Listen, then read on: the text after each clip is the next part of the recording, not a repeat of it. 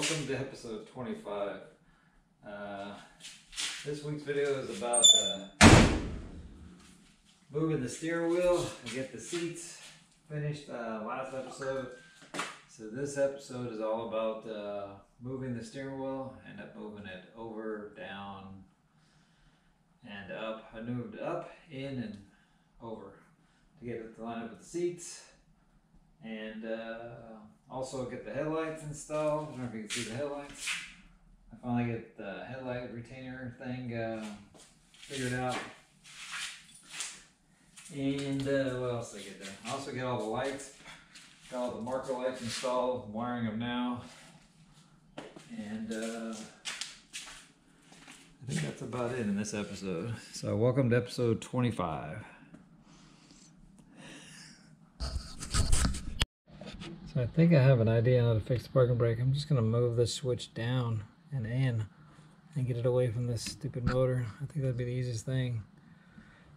Just move it off the pedal box. Just basically add a new tab with a new hole and a new tab and just move it down an inch, 2 inches, whatever. Still won't see it. Problem solved. But it's just a little too close. I just put the steering wheel back on. Feels a little close, but I did shorten it, I'm pretty sure.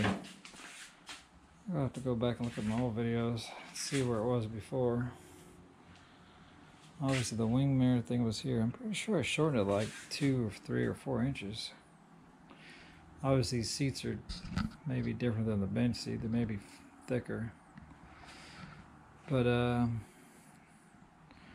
thinking what I'm going to do, since I have to move the steering wheel over ½ an inch, I can move that brake pedal switch. I can move it back at least 1.5 inches. I just took a tube. I can push it back 1.5 inches and over ½ an inch. I think I'm going to go down about 1.5 inches. And I'm going to, because I got a lot of room down. That's not too much work. If I'm going to move it, I might as well move it. You know, let's move it. I think my steering column shaft will work. So I'm only going over ½ an inch in 1.5 inches and then down. So I think my boot will survive that much. I hope. But yeah, I don't know. It just seems like it's, I don't know. It seems like it's close. Yeah, you can see from here, steering wheel needs to go over like ½ an inch. ½ an inch.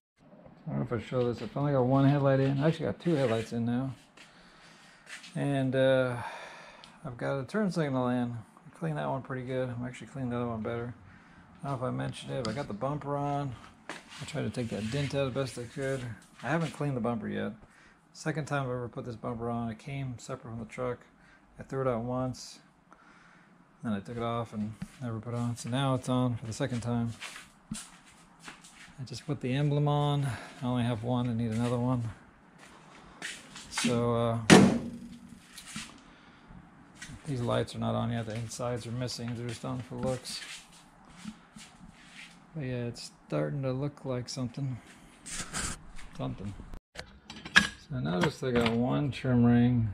That's a weird one. It doesn't have slots. That's not Nissan, I don't think. I found out they still make these brand new. Nissan does, which is pretty cool. But they're almost all broken. I think 2 of them are not broken. I think I have 5 that are good. 5 total. Plus the non-Nissan one.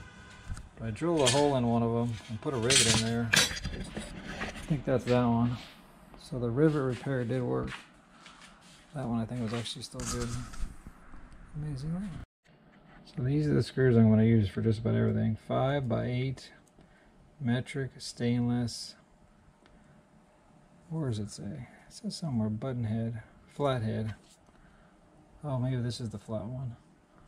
But I like the button head style. Oh, here we go. There's another button head. Oh, pan head. Oh, that's Phillips. Never mind. That's, what the hell is that for? Oh, those are 4mm. Those are for the white. Those are for the headlights. I think I found the best fix to fix these headlight retainers. A bunch of mine are broken and they're spot welded. They're stainless steel. It's taking me forever to try to figure out a way to fix these stupid things. Even though I think they sound brand new still. or 510s. I think they're the same. But I just took an 1/8 inch drill bit, which is 3mm, so I can put a 3mm rivet. And I've already done one of them, and it worked. So the trick to drilling a hole in these is, just put it over a piece of wood. And it was so much easier. And there you go. Now fixed. These are like 30 bucks or two, I think, brand new. But this will work. Really impressed with how this acid did on clean these things. I don't know if I wire wheel this or not. Maybe I did. But mostly it's just phosphoric acid. Lots of coats and time. I didn't wire wheel the inside. It's too hard to get in there. But I got a crazy idea that I may do to fix these. Instead of putting back in the wire and the spring and the little rubber and an old bulb, well, I've already bought LED bulbs for them, but instead I had a crazy idea. I'm just taking these trailer lights. They're 3/4 inch hole. I got these on my trailer. They're like $5. They're completely solid state sealed. They actually fit perfectly. They actually fit perfectly in here. I just measured this. This is about the exact same size. So I could cut off this old technology, the spring and cup and bulb, and just have a nice 3/4 inch hole and pop these in here and put the lens on top. They make these in clear and red and yellow. I don't think I've ever bought a clear one. Maybe I did actually, because you can use them like dome lights or whatever. So I'm trying to think if I want to keep it all traditional and use LED bulbs in these. I've only had like one rubber get kind of gummy, and I got out most of the corroded bulbs. Pretty nasty. Here's the back side. Let's see, this probably dry already. Look at that. That's the front turn signal. That's just a little spray paint chrome. I can't convert that one with the lights because that's a turn and a park, I think. Oh, that's just a turn signal, isn't it? Yeah, I guess I could convert that. Yeah, because that's just a turn signal. I could actually do that one. These are kind of come along. I just painted this one 5 minutes ago. I think it's the only one I haven't done yet. But the only way to get these bulbs out, some of them still work. Just got to break the bulb and then take needleless pliers and rip out the base. And it's going to be a chore to clean out all that corrosion. I'm just afraid I'm going to be trying to get a good contact. It all relies on the spring. I think this is the one this rubber's all gooey. I think this will be a perfect candidate to convert to LED. Because, hello dog. So I've just got the wiper arm finished installed. Oh, now it's hooked up to the motor. I got the motor installed for the first time ever. I had to drill it out 6mm, but I just put these little nuts on and my aluminum painted white covers. I don't know, it's okay. I probably should paint them black, but I figured since that's aluminum, that's rubber, why paint them black? So I could have painted them like a metal finish, but we'll see how I like it. The rest is gonna be stainless. See how I like it. But yeah, they just snug up to make that seal, even though that rubber is like rock hard. Hopefully that'll seal. But yeah, I finally got the wipers on. And I think I never filmed it, but I had to resolder these wires. Somebody had modified it to put intermittent wipers on back in the 70s. So I had to cut all the wires and put it all back to stock. So I haven't tested yet. Hopefully this thing works. If not, it's gonna be a challenge trying to find another one, or maybe I can convert it to a hard body one or something. I don't know. I don't even know how this thing works. I think it actually goes lefty righty, lefty right. I don't think it goes continuous like new cars do. I don't know. We'll test this thing soon. The only thing I understand is, I guess there's a rubber boot on here to keep the outside out. And I don't know if I have that rubber boot. I think I did see some weird rubber boot somewhere in a box. But I didn't like how this thing bolts on, and there's this huge gap. So turn the light on. I'm not crazy about that at all. It's going to be hard to seal that. So I'm thinking about doing is moving that motor in the inside. Which if I put it right here, that's my glove box. So I'd have to put it over here or over here. So I think it'd be doable to relocate, or maybe even move it over here or something. If anybody's ever done it, let me know. But I really want to have a glove box. And I don't like this big hole, so I'm really thinking about moving that inside. Then I could use that space for fuse boxes and stuff. So, at least I got these all bolted on. I'm really happy with the wipers. First time when I bought the truck, all the bolts were broken or missing, so it's the first time it's ever been officially all the bolts on. Now that I've got the seat in here, and the seat's actually really low, but I think the steering wheel still needs to go a little more forward. So instead of cutting this, or before I cut this again, which was a lot of work, because I got the leaf connected to the 70s column, I think before I cut that, I could easily move this computer back almost 2 inches. It needs to go over ½ an inch to get the wheel straight with the wheel, right? So if I cut this tab off, I can move it over to ½ an inch, and instead of welding it on ½ an inch over, I might as well push it all the way back. I've got an 1.5 inch clearance right now. I could go back probably 2 inches and reinforce this bar to the brake pedal assembly, because the brake pedal assembly is weak now that I've cut the support. They used to go up to here.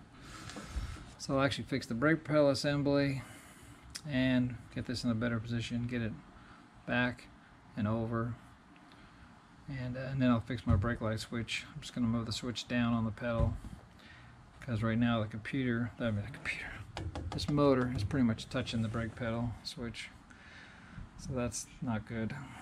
So I'll fix all those things by just moving this mount over ½ back 2. That should be pretty straightforward. And then I'll obviously have to redesign this mount, and I'll add a new mount over there to the brake pedal.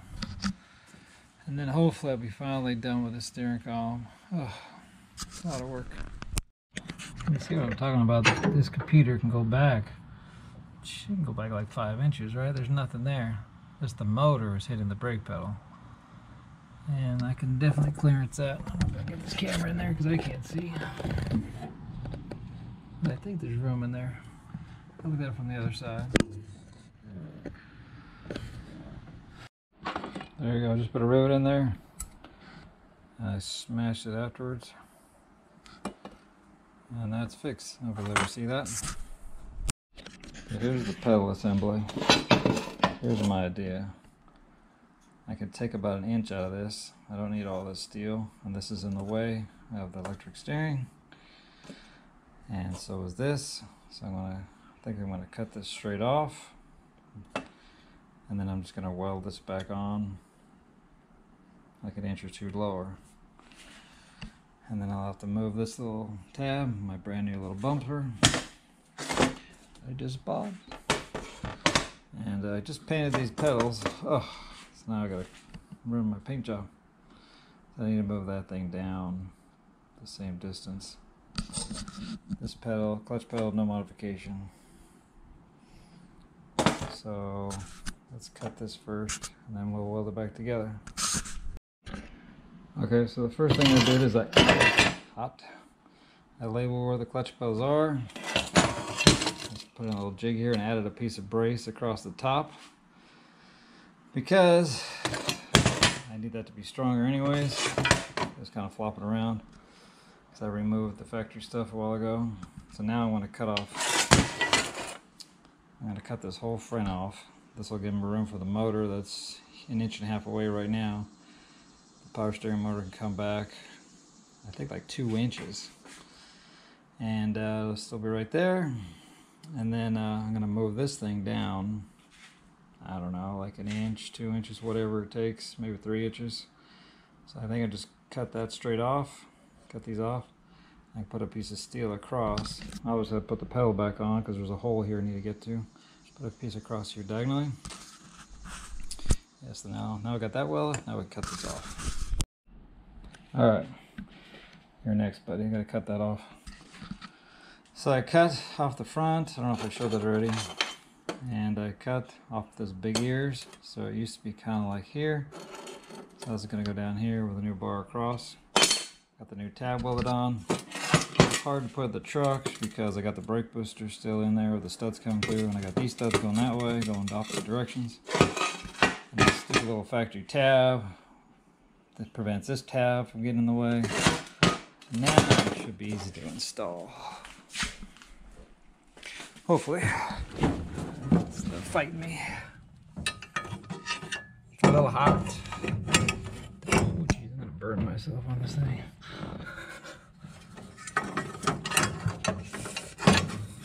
Just whatever this thing. Anyways, you get the idea. I'm gonna get burnt. Get that bolted back on, and I can put the column back in and cut these off. Okay, so I took the steering brace thing out for the first time since I've added the middle. That was pretty good. Except for I probably should put the bolts on the other side. Oh well, I got it out. So now I've cut off the old mounting tabs, and I can actually push this thing back almost 2 1/4 inches. So I'm going to push it back 2 inches. So I made new brackets twice. These old ones were like this. Now coming more like this. And I can almost reuse these except for now, because before it was in front of the bump. Now it's going to be on the bump. I need bigger brackets. So I made new ones. Screwed those up. So I made them again. Oh shoot, I haven't even tested them yet. See if they even work. So I think they'll go. Is that even thick enough? Oh, I hope so. Oh man, that's maybe not. Shoot, I'm gonna have to put it. That's not thick enough, is it? Oh, should have used thicker steel. 3 times I've made brackets with this thing. Let's see, maybe I can make them work. So the idea is to hold this up, something like that, and weld them on.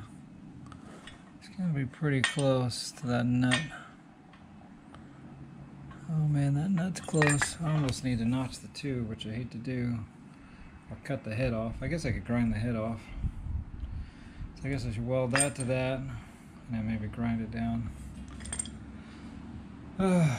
So much work. Okay. I just removed the reverse light. I'm sorry, the license plate light is actually held in by screws, and it was pretty rusty on the threads, and I was able to get them out with a world's smallest screwdriver.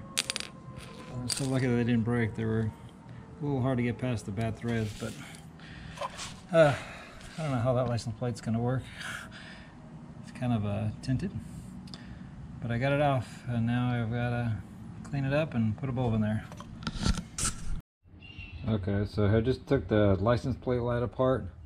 This is a 4mm and those are 5mm, and the bulb is an 89 7.5 watt 12 volt. Looks like, who cares if it's bad. I got an LED to replace it.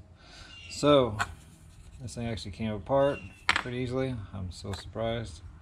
Very nasty, but I think I'm going to paint this chrome in the inside of this. Oh, it's actually got the part number in here. Looks like it's that same Everwing or whatever. Everwing. I'm going to clean this up, put an LED bulb in here, and put this back on the truck, and I'm going to replace these screws with bolt heads because they were tricky to get out. I had to use a right angle screwdriver, and luckily they didn't break. So I just put the just relocated the brake light switch on the pedal. I moved it from here down to here. That was pretty easy. And I just put the motor, the power steering back in, and this is where I want to put it, where I got some room. So now I just cut some steel. I'm going to run some steel from here to here, and I got to take this thing out and shorten that thing like 2.5 inches. I've moved it way back. It fits really nice, and all I had to do was cut that corner off, and also relocated the wiring. All this wiring was rubbing on the brake pedal, and it didn't need to because it was going all the way around the unit and come back. So I just unzip tied it, and I can just go straight to the fuse box and not get in the way of the brake pedal. So that was a win-win.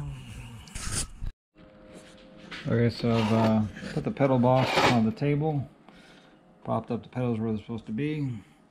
I'm putting a brace to relocate the switch down. I think I'm going to tack this side and this one, and I'm going to put it back in the truck again, retest everything, make sure everything's right.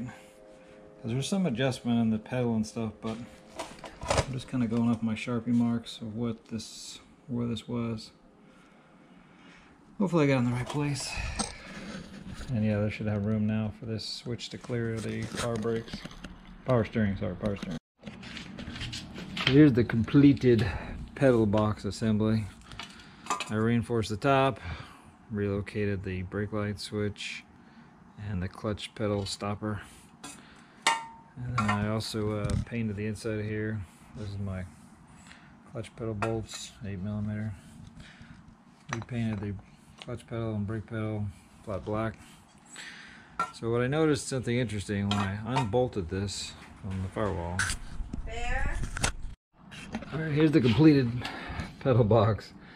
I'm glad I took this thing out because there's, I think it was bare metal in here. It was kind of rusty and the firewall was all rusty. So I just treated that and painted that, added a piece of steel. I think I'm going to bolt this to the top later. But I relocated the brake light switch so the power steering motor doesn't get in the way, because it's kind of like right here. And just put little 11 gauge braces down. I think it'll be strong enough to hold the switch. We'll see.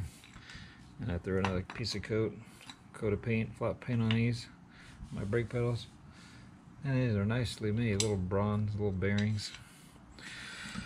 So yeah, I just gotta throw this back in. Again, I don't know how many times I've taken this pedal box out. At least 10 times. So here's the latest. I don't know, you can't see it now. I added some braces to the back from the new tabs. Actually, they're thicker. But I painted the firewall, actually did some acid treatment. Just sprayed a little acid on there and that rust just washed away in like 30 minutes. And I treated it. It's all gonna get coated one day, but just bare metal behind there. And that's just a bolt on. That wasn't even like a rivet on. There's no paint underneath that thing. So I gotta get paint on everything in this thing, treat it. So yeah, now we just gotta put it back together again. And then I'm still gonna modify this, I think. I'm gonna raise this up like an inch, maybe even 2 inches. Just because I can, and make it more comfortable in here. Okay, this is pretty interesting. So I was just cleaning up this wheel lock, door lock. And I cleaned up one of them, got rid of all the overspray somebody got on there. And I just put some oil in there, just sprayed it with, PB Blaster, filled it up. It works perfectly, but I just figured I'd lube it up now before I put it back in. But I didn't know which one was which, and they are different. I noticed on the back, they got a BR and a BL. So I'm going to assume L is left and R is right. And I think B is the vehicle code. I don't know if you noticed, but like every Nissan uses a letter for each vehicle, like each model. So maybe B is like 520. Because I know like the 720s were a W, and the second 5 digits, if you have a letter in it, that's like the series. Like G is a hard body, A was like a Sentra. And sometimes parts, are used in different vehicles, but it was designed for a B. So maybe it's like a 510, who knows. But I'm going to assume L is left, R is right, and B is the vehicle code. So it'll be the last 5 digits. Also, these are just sealed in by a little metal clip. It was a little bit rusty, so I de-rusted it for a while, and then I just painted it. A couple of coats of black cheap paint. Just to prevent it from rusting again. Okay. So there's 2 holes on the lever that does the door handle. The top one, the shorter one, is for the wheel, the cylinder. So the trick is, I figured out I just did the other side. This can only go in 101, it's keyed. So that's good. But you have to put in the cylinder first and then this second. And so this goes in one end and this pops in here. It just pops out if you need to take it out. And then so all you do is put in this clip. I don't know if I can film this. Let's try it. What the hell? Let's see if I can do this. So put this in from the outside. Like I said, it's keyed. It only goes one way. That's good. You don't need any tools.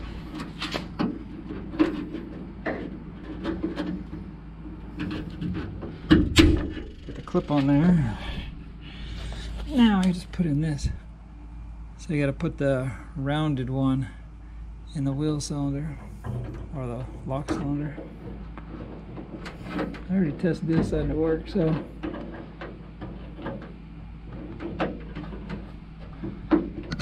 There we go. I tried to do it. There you go. Now it's in. There you go. Pops that. Oh shit, I was supposed to pop that in there. Oh, I gotta take that back out. I didn't pop it in the little thingy right.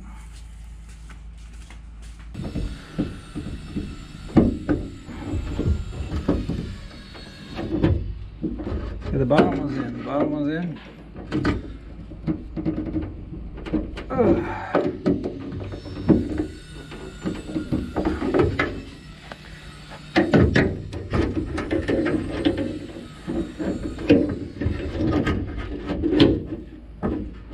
There we go. Top one's in. What was that? 4 minutes later, I got in. Let's test it. Let's get the key. Make sure it works through the other one.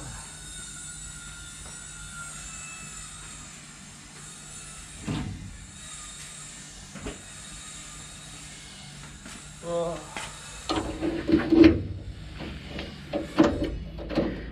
Shut the door.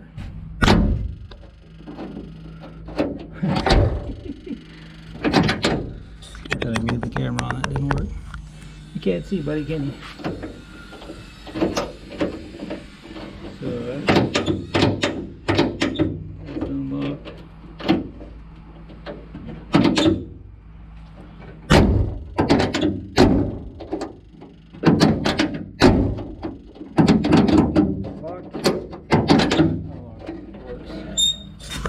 You're just gonna have to trust me.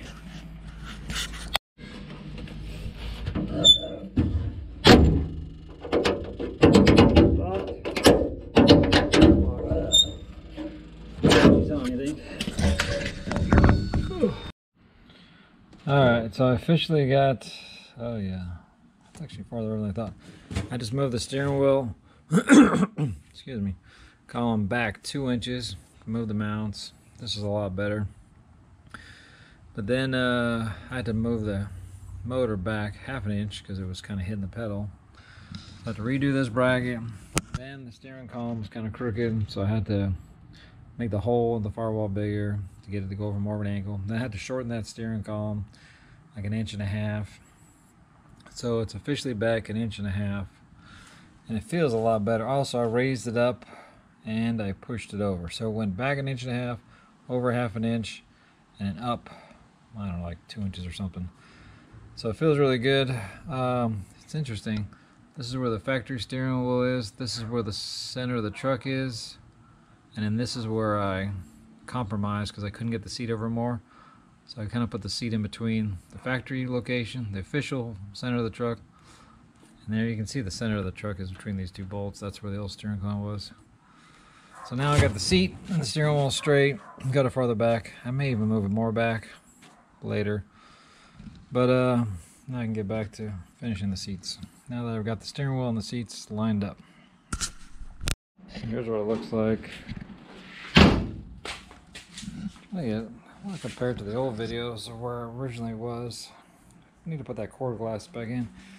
I think it's still closer than factory. I can't remember. I need to look back at the old videos. At least, is that center of the seat? Yeah, it is. Oh, that was a lot of work. I had to shorten this stupid column. Cut it all apart. Don't forget to like, subscribe, and comment down below if you want to see more. Truck's coming along. 1 coat of white paint, no clear coat yet.